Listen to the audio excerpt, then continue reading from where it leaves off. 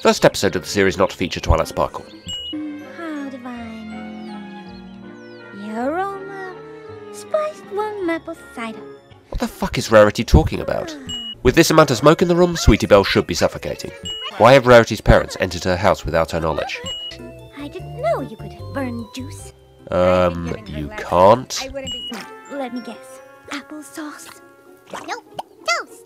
Okay, I don't care what kind of logic the magical world this show is set in works under. That makes no sense. How did Sweetie Belle carry those bags into the house? She can't do magic, remember? Rarity gives Sweetie Belle these towels on their own. Next shot, they are in a basket. What the fuck is Sweetie Belle doing here?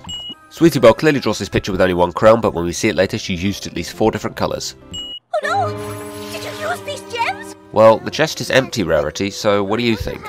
You know, you can probably still use these gems, Rarity. You just need to wash the glue off. This face is far too adorable. Rarity finds a whole bunch more of these supposedly extremely rare gems pretty easily. Where is this strange red haze coming from? Was there a dust storm in her room? Why is Apple Bloom holding this poster in her mouth when Sweetie Belle finds her? Why, it's smashing! This is a disturbingly accurate impression. Right! And any sister who cares about her sister goes! How do you know that, Sweetie Belle? You only found out about it today. Is Rarity stabbing Sweetie Belle in the head right here? Apple Bloom eats this apple whole. I shall call it Full Spectrum Fashions. Even though there are 5 outfits there. Applejack is completely covered in grape juice here, but in the next shot, only her front is covered. Stalker much?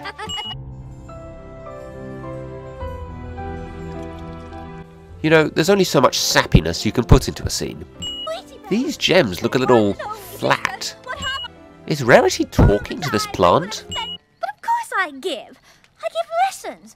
Reasonable demands. The element of generosity, everybody. All we are is just a pile of mush and some crumbly dry mess. Taken out of context, that line sounds really weird. I guess it's a good thing Rarity isn't here. Rarity would call the fashion police on me if I got grape juice anywhere near her precious outfits. That's the last word Rarity would use. Rarity never high hoops me. For someone that doesn't like Rarity, Sweetie Belle sure does talk about her a lot. Apple Bloom feels threatened by the idea of Sweetie Belle doing the race with her sister, even though she knows she will be dropping out fairly quickly. Rarity's eyes are not this shape. If Sweetie Belle is light enough not to sink into this mud hole, how is she able to stomp these grapes so easily?